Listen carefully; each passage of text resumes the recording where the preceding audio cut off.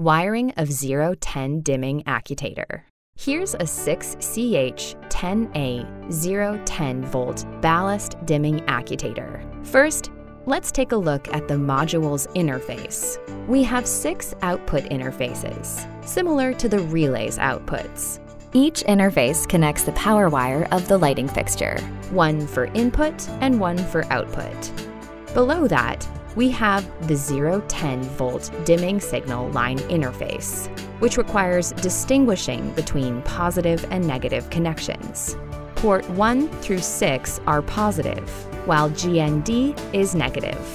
Then we have the bus interface and buttons for testing purposes. Now, let's begin the installation and wiring process. Due to the module's size, it has 2 clips for mounting and disassembling, and you can use tools to assist if needed. First, connect the communication between modules. Use a prepared Ethernet cable and connect them. Next, connect the upper interfaces to the air switch and lighting fixtures. Connect the 220-volt live and neutral wires, and then tighten the screws securely.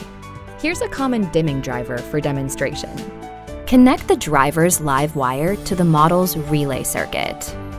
Then the 010-volt dimming signal line. Lastly, connect the positive and negative ports separately. Press the test button to check if it works.